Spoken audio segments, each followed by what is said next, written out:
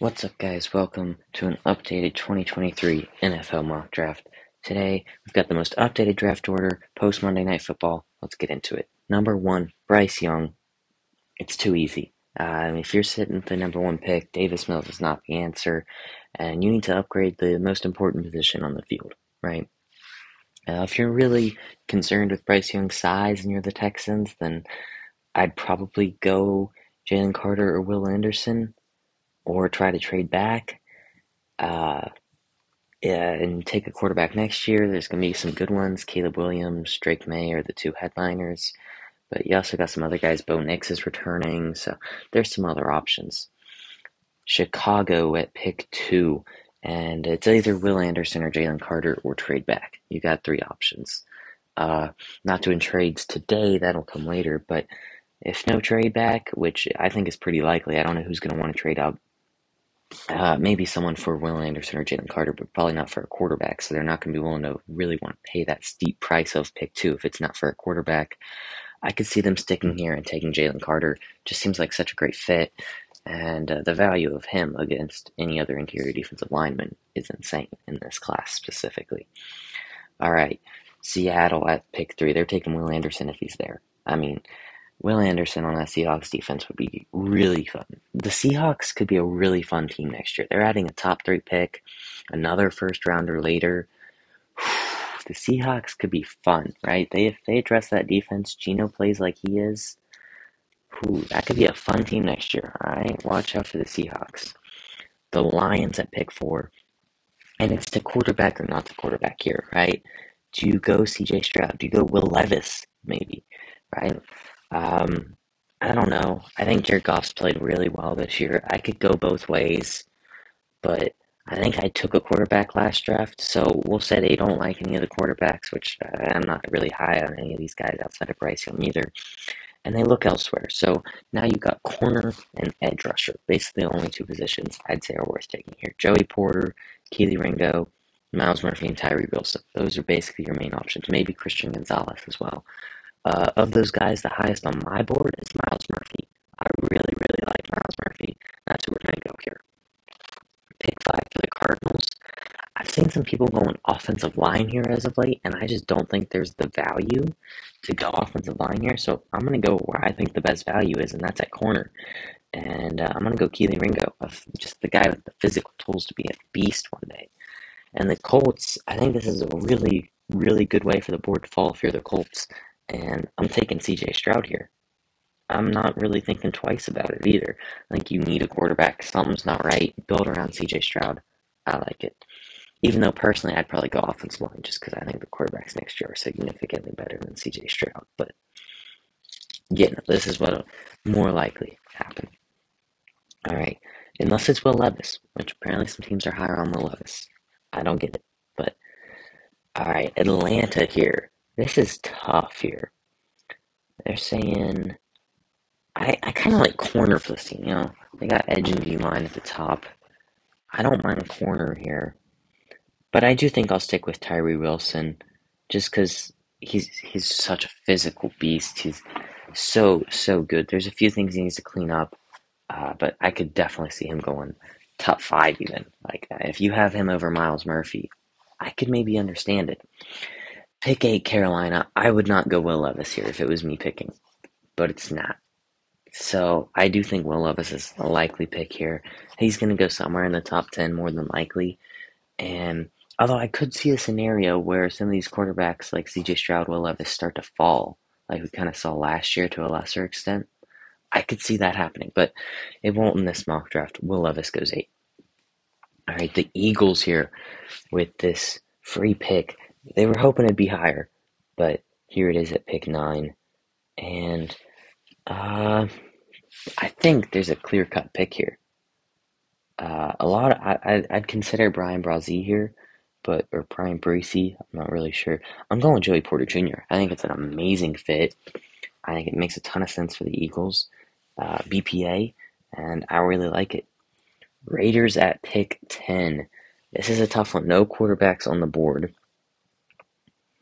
Brian Brazee is probably going to be the pick here. Although maybe you could go corner, But give me Brian Breesy. It makes too much sense. The guy's got such upside. You could get an elite level interior player.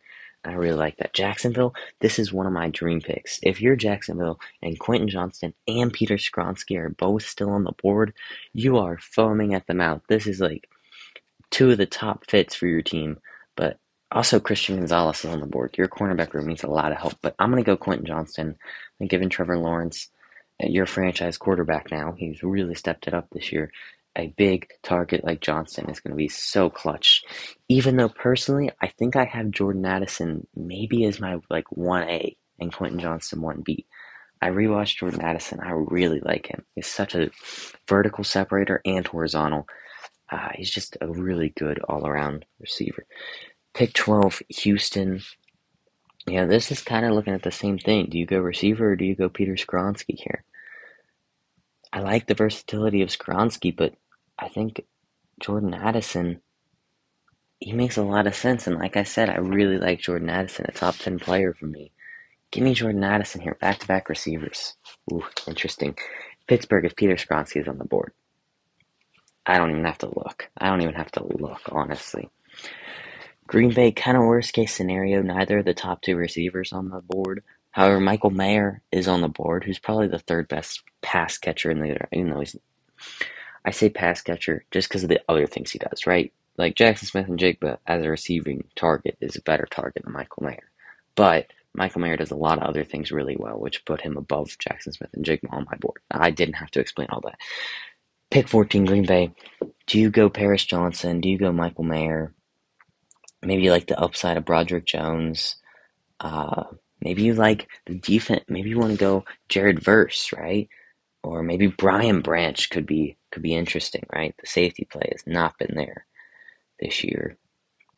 There's definitely some really interesting options here. Christian Gonzalez, if you wanted to go corner, no. I think it's between Paris Johnson and Michael Mayer for me. And I think I'm going to go Michael Mayer here. I think at pick 14, it's pretty decent value.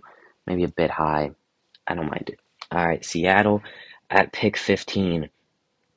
And this is an interesting spot, right? So who do we take? We took Will Anderson at 3. That's right. And, there's one guy who I really like here. And if I didn't take him here, I'd probably take him at the next pick. He is by far the best player at his position in this whole draft. Give me Trenton Simpson. I've talked myself into it. The best middle linebacker in this class. Dude is just crazy good. He's miles above. I don't know about Miles. Jack Campbell and Drew Sanders are both on his toes. I don't think Noah Sewell's the second best linebacker in this class. I think Henry To'oTo'o is overrated as well. But there are some other decent linebackers down the board, but I do think I like that one the best by far. All right, the Patriots at 16 miss out on Trenton Simpson, which would be kind of crazy in this Bill Belichick defense. But there's some interesting spots here. I don't hate going receiver.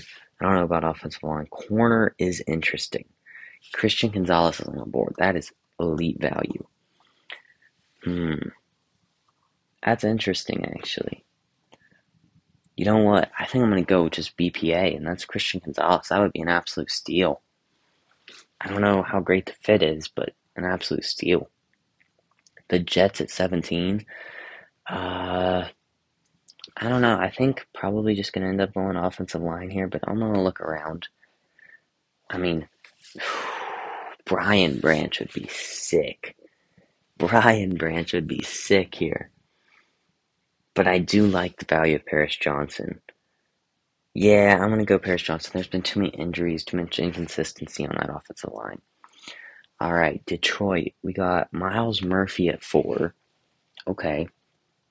So if we already took our edge, if Christian Gonzalez was on the board, that would be such a sick pick here. I do think I'm going to end up going Cam Smith here. He's the 4th best of the top 4 corners, but he is one of those top 4 corners. There is a separation between those top 4 and everyone else in this class, and if you can land one of those 4 guys, you're more than happy to do so. And if I didn't take him here, I'd probably take him with Tampa at 19. Tampa at 19, speaking of which, they could go Jared Verse. It's elite value down here. That guy is crazy, crazy good. You could go Bijan, which I don't hate. Leonard Fournette is not it. And you need an identity because Tom Brady's probably going to leave. So you could run your team through Bijan. He can really carry a team. I don't hate that. You need corner help. Like I said, I would have took Cam Smith if he was here. This Tampa Bay team's got quite a number of holes, don't they? Oof. What other corners we got? I don't really like Clark Phillips. He's for this team specifically. Next guy up would probably be either Devon Witherspoon or Jalen Jones for me. So maybe you could throw in Emmanuel Forbes. I'm pretty sure Garrett Williams got injured.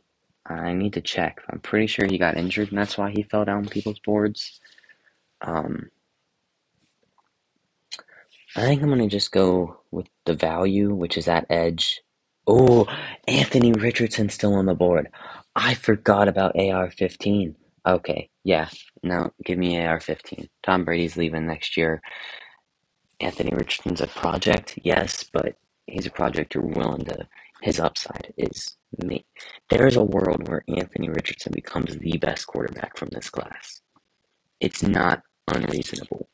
So with that kind of upside, Tampa takes him at 19. 20 Tennessee, they are loving this pick, I think. Broderick Jones, a big dude, a mauler in the run game. You could think about Bijan, maybe. You could, Jackson Smith and Jigba would actually be so nice for this team as well. If Kayshon Boutte had declared, he would be a good pick here. You know what, give me Jackson Smith and Jigba. Wide receiver is just too big of a need to pass here. Alright, Commanders. This could be where Jared Verse goes. Maybe. Alright, it's just BPA. I don't know. I don't really feel like there's a corner that's worth taking here.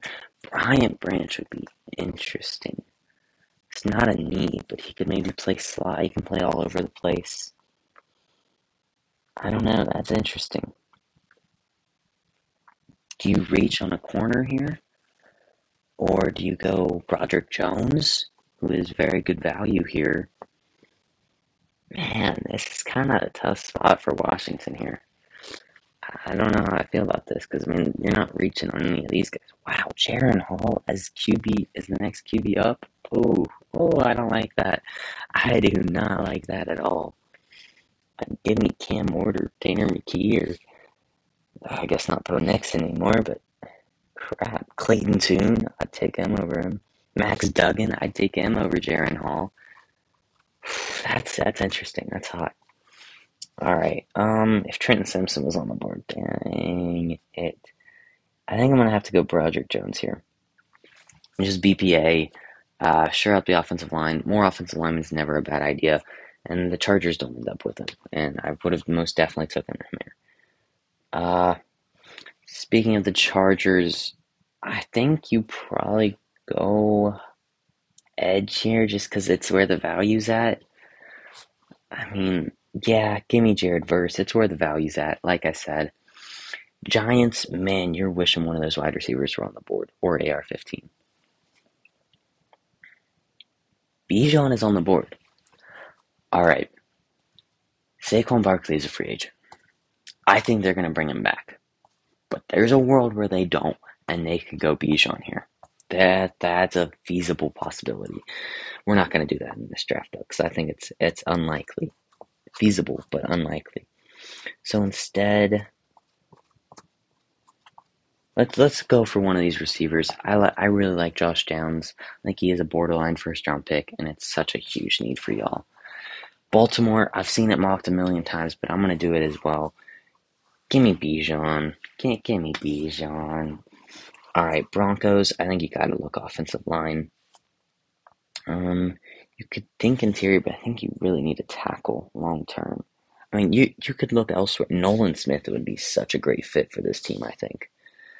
Brian Branch would also be kind of fun. But I think I'm actually going to go Nolan Smith. I really, really like the fit of that. I think it's one of the best fits in the draft. Maybe my ideal fit for Nolan Smith. So I really like that. Cowboys. Interesting position here because I think they've just had one of the best players in the draft fall in their lap. Fall down draft board. Give me Brian Branch, dude. I mean, that's just a value pick there. You can do everything for you in the secondary. I absolutely love it. Cincinnati, I do feel like corner's got to be where you go here, or offensive line, but give me Devon Witherspoon. He's been flying up boards, flying up my board. Clark Phillips, if you're worried about the size or whatever there, yeah, give me Devon Witherspoon. Kansas City at 28, and I'm going to go with one of my favorite players in the draft. He's fallen down other people's boards. He's still pretty high on mine. Give me Felix Anudike-Uzomah. I feel like his range is pretty big in this draft. I think he could go from top 15 to, fringe first rounder. But here he falls in Kansas City's lap in back-to-back classes. George Karlaftis falls to him last year, and now Felix Anudike-Uzomah. That edge core is looking really good. Minnesota, it's edge or corner here, and I really like the fit of Clark Phillips to them. But their team that's not going to worry about the size too much, although that is a concern for him. Give me Clark Phillips. 30, I've mocked this so much. I feel bad almost, but give me O'Cyrus Torrence. Just best interior offensive lineman in the class. It makes a ton of sense if Bijan's not on the board. 31, Philadelphia. Who do we take? We took Joey Porter Jr. All right, so it's edge and corner for Philly are the top two needs on everyone's minds. So look at this edge class. I do like Isaiah Foskey, but I could see him falling just because I don't think he has that elite upside that maybe you're looking for in the first round. Whereas a guy like Andre Carter does have that upside. BJ Ujulari, I don't think he has that upside. But, but for a Philly team that's trying to win a Super Bowl right now, maybe they don't mind that. They like the floor of Isaiah Foskey. We'll take him here. And Houston, who have we taken so far? Bryce Young and Jordan Addison. Love those picks. You're in a good position just to go BPA here, honestly. And where even is that? It might be BJ Ujulari here. RJ Carter is high up my board here. DeJuan Jones. I'm pretty high on DeJuan Jones. I like this position to be in. There's no more interior guys to think about here. Lucas Van Ness, I do need to watch him. I'm not sure if he's coming out this draft, but I need to watch him at some point. I've heard good things. The Clemson guys are good later round swings. Will McDonald's interesting. I think he plays a lot of edge, though, honestly. You can fact check me on that, but I'm pretty sure he plays more edge than he does interior. I think I'm going to go... I'm tempted just to go Andre Carter here, swing for the fences. And that's what I'm going to do. Give me Andre Carter. So, it's a bit of a longer one. I talked a lot, I know. But I really like the draft that we ended up with. I think we made a lot of good picks. And what do you guys think? Tell me in the comment section below. But until next time, guys, peace.